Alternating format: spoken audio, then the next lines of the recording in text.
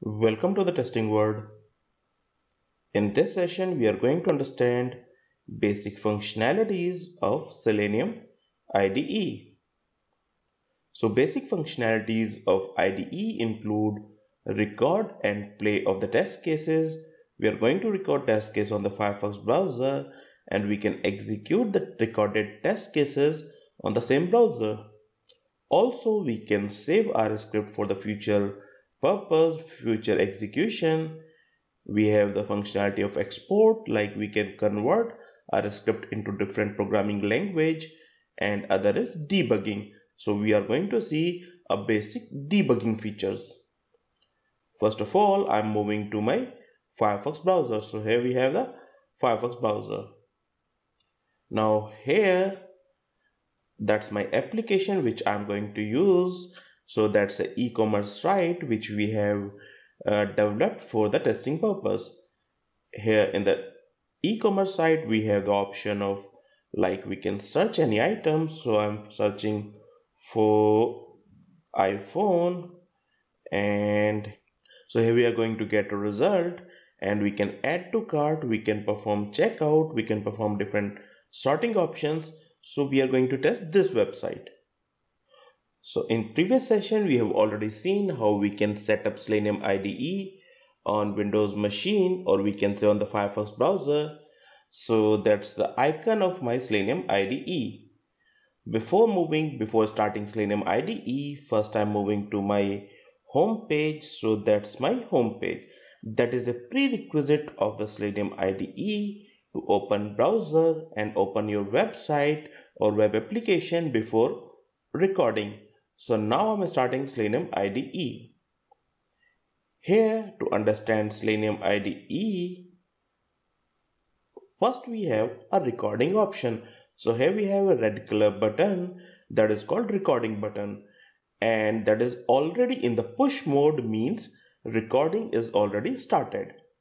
Now whatever the test case you want to record, so my test case is to search an iPhone, click on the search button, then perform checkout. So I'm going to, like recording is already started, I'm going to my search box and typing iPhone. Click on the search button, and here we can see a new page is opened. If we move to the Selenium IDE, so few steps has been recorded. Now go to the item which we got after search, click on add to cart. So now one item is added to the cart. We can click on a checkout.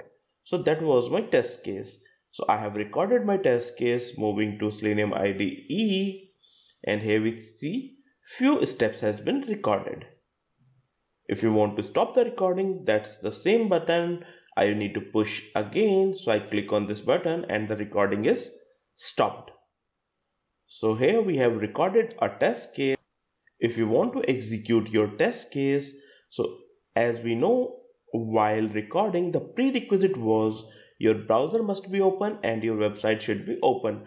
But in a case of execution, only the browser must be open. So I just open browser and we are on the different website, means we need not to start our web application before running. So as I click on the run button, first it's going to start my URL because it holds the URL on which you have performed the recording, and then rest of the steps will be performed. So I click on this run button, and here we can notice, like first it is starting the application, then searching for the iPhone, then going for the checkout, and now it shows two items in there because it performed checkout. One item was added when I recorded, one more item is added when we run the script. So here we can see all the steps are executed successfully, and it's showing green, and here it also shows that everything ran fine. So that we have recorded one test case and we try to execute the test case and it was working fine. Few important options that we need to see, like if you want to go for the recording, it's the same button. If you want to stop the recording, we need. click it on again. Click on the same button again. Like if I press it, so now it's in a recording mode. You can see it's in the push mode. And whenever you want to stop recording, just click on this again. Also, we have seen, like here we have the two run buttons. So as of now, I'm using run current test case. You can see we have a play current test case option. And also, so left hand side run button is going to use when we want to execute complete test suite. As of now, we did not execute a test suite. So I'll show you how we can create test, how we can execute it. As of now, we have seen when we executed our test case, the speed was very fast. If you want to control the speed or if you want to slow the speed of execution, you can use this slider. So I'm using the slider, taking it to the slower side, and now run it again. So now you will see all the steps are executed, but with some delay. So first it enter iPhone. Now it will take some delay and click on the run button, then it will move to the next page. So all the steps are executing with some delay because we have moved the slider on a slower side. So you can see it, click on the search button. Now it's moving to the next page, and once it moved to the next, so here we have seen everything ran fine, but this time the execution was a bit slow. So we have seen basic features how we can record and play. Now if we want to record one more test case, so I'm coming to the file, new test case. So now new test case is opened. Again, go to their website. So my homepage web application was this, and this time I want to search a Samsung phone. So I click on the recording. My recording is started. If you want to increase or decrease of the size of this IDE, so you can do it. I just decrease the size, and that's the height I have reduced. Now I'm searching for Samsung items. So that's a Samsung. Click on search, and here it shows all the items which are related to the Samsung. I want to add it to the wish list. So I just click on this and my item is added to the wish list. Even you can check it over here. It shows one item is here. So my second test case is recorded. I'm moving to the Selenium IDE and just stop it. So now we have two test cases in our bucket. And here you can see both the test cases are here. I want to execute this test case. I want to check it is running fine or not. So I'm going to run this again, and it will go to the home page. We'll search item, and it's going to add my item into the wish list. So everything ran fine, means it executed all the steps perfectly. So now we have two test cases. So by this we can record one or multiple test cases. We have seen the recording start and stop button. Also we have seen this run button. Slider, we know with the help of the slider we can control the execution speed. Now on the left hand side run button. So all the test cases that you have created over here, so we call it test suite. So in the test suite we have two test cases as of now. If you want to execute all the test cases, so we can use this left hand side run button. All the test cases which displayed on this left side area will be executed in the order in which they are placed. So I am going to execute it, and here it shows the first test case start executing, and then it will move to the next test case. So first is searching for the iPhone, and my case 1 is executing, and the next time it is going for the Samsung. So my second test case is executing. So we have seen how we can record and play one or multiple test cases. Now moving to my file, so we have seen how we can record and play our test cases. Moving to the next part, now I want to save my test cases. So here on the file, we have the option of, like, first of all, I'm selecting this first test case, going to the file and save test case.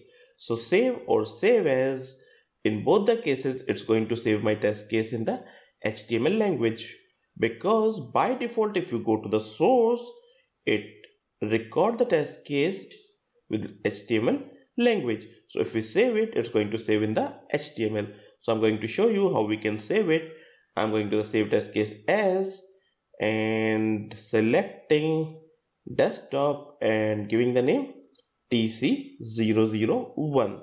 So I've saved one test case on the desktop. Let's move to the desktop and it shows HTML file. If you want to see the extension, we can select it. That's a HTML. So we have saved one test case. In the same way, you can save any number of test cases from here. We have seen, like, when we record our test case, so by default it's going to generate code in the HTML language, but I want to generate my code in Java or any other language. So first of all, go to options, and here in the options, and we need to select this checkbox. Checkbox is enable experimental feature. So click on this, and now we can go to the options format. So it shows different language options. So we are getting the option of the C#, Java, Python, Ruby. So we can select any of the option. Here on the each line, it shows 3 items. One is the language. So means which language you want to work on. So whatever the language you want to use, you can select it from here. If you want to work on the Java, you can select on this Java. If you want to work on the Python, you can select Python or maybe Ruby. So whatever the language you want to work on, you can select it from here. Now the last option is you want to work on a WebDriver or RC.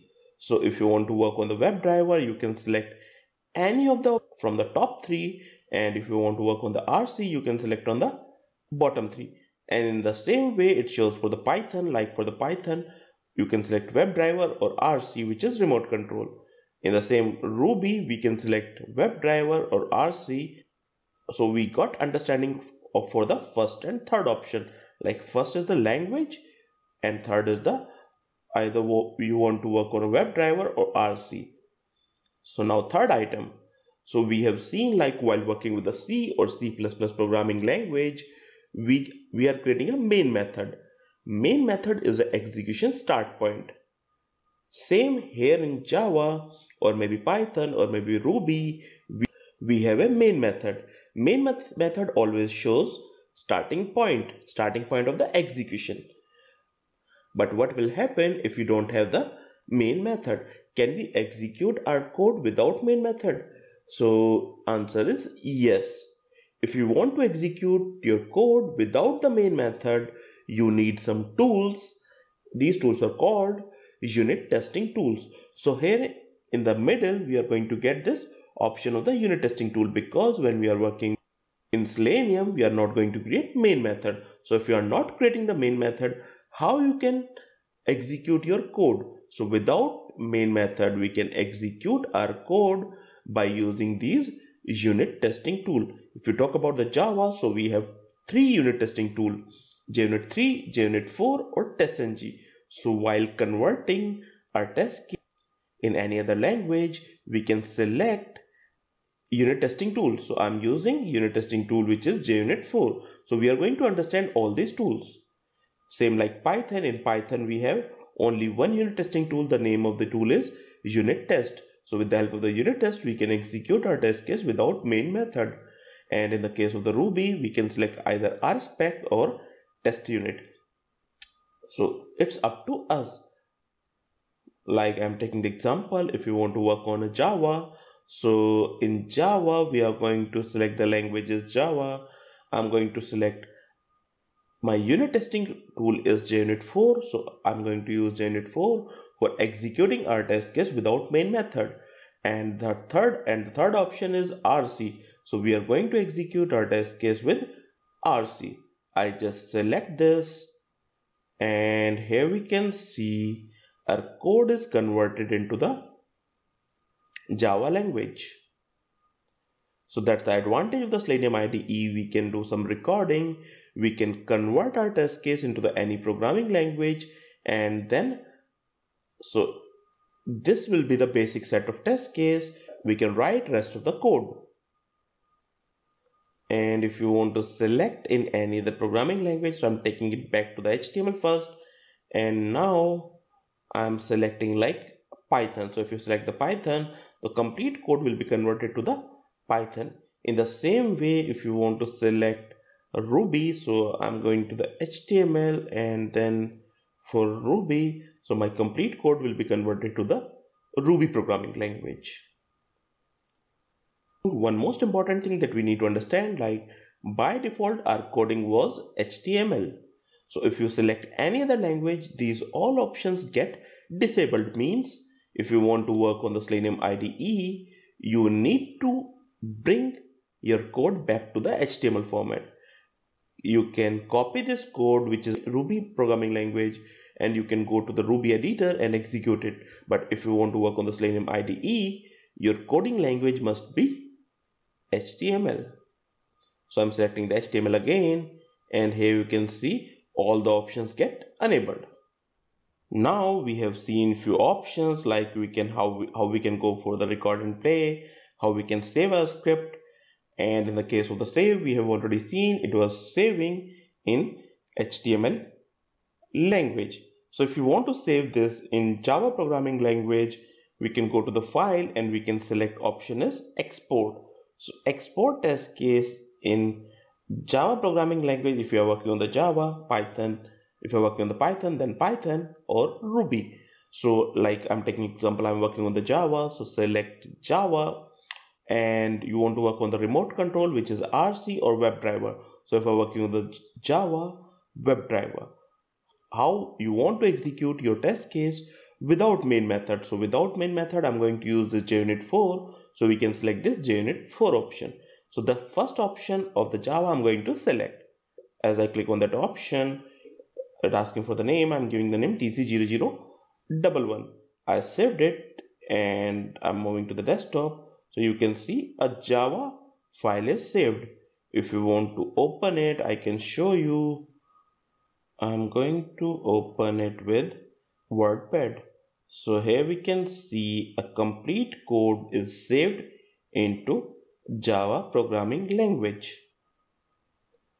So we got the difference between save and export. In case of the save, we can save the test case, but the language will be default language, which is HTML.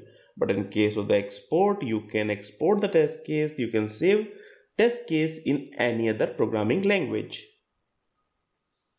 So till this point, we are clear about how we can go for the record and play, how we can save our test case, how we can export our test cases.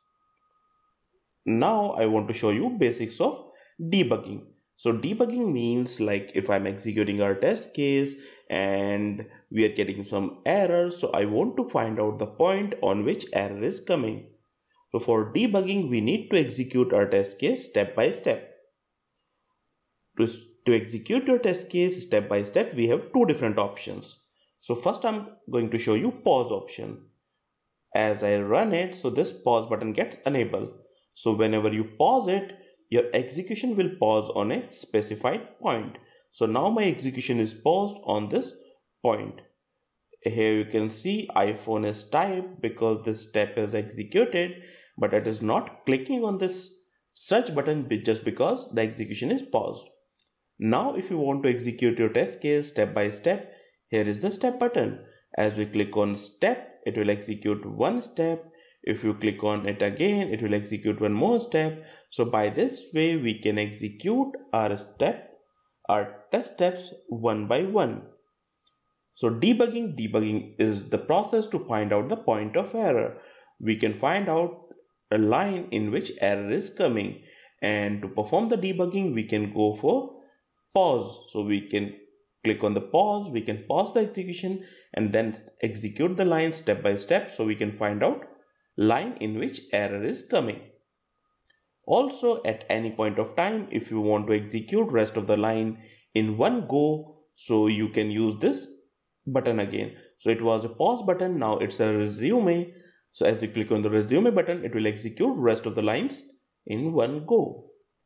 One thing need to be noticed, you can use this pause button only when you have started your execution. So only you start the execution, then this button is going to be enabled. So when you click on this, execution will pause. If you want to execute single line, you can click on this step button. If you want to execute all rest of the lines, you can click on this resume button. We have one more option for that. Like if you want to pause your execution on this step 2, you can select the step 2, you can go to the actions and toggle breakpoint. So toggle breakpoint is used to pause the execution at predefined step. So now we have added a toggle breakpoint on this step 2. If we execute this, my execution will go and pause on a particular step.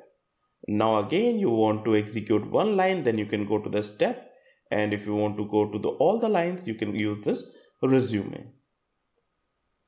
If you want to remove this toggle breakpoint, you can select the step and again select toggle breakpoint. So here we have seen the difference between the toggle breakpoint and pause. Toggle breakpoint can be placed before execution. Like here we did not start execution, we can select any step and we can add toggle breakpoint. And if you want to remove the toggle breakpoint, you can select a step again and remove this toggle breakpoint. But if you want to use the pause, then we have to start the execution first and then we can pause. Even use of both the options is same, like both the options are used for debugging. But the difference is that toggle breakpoint is placed before execution, pause button is used after execution. So everything ran fine, and here we have seen everything is working fine. In the last, we need to understand one of the most important thing. Like here we can see in the table format we have 3 columns. So one is the command, other is target and value. So command, we can understand it like different operations which we are going to perform. Like you want to perform click, you want to perform a right click, double click, type, so whatever, select. So whatever the operation you want to perform, this command shows that operation.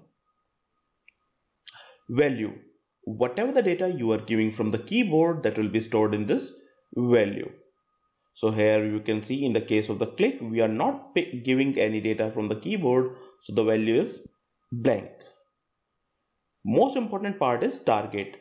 So element locator, which we are going to understand in upcoming sessions, element locators, to locate an element, to search an element, we are going to place that element locator here in the targets. So we need to understand this target very carefully because it's one of the most important part while working with the Selenium.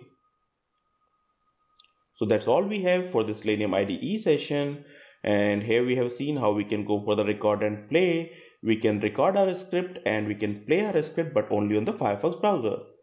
We can save our script, but while saving it is going for HTML format. If you want to save in Java, Python, Ruby, we have to select export option.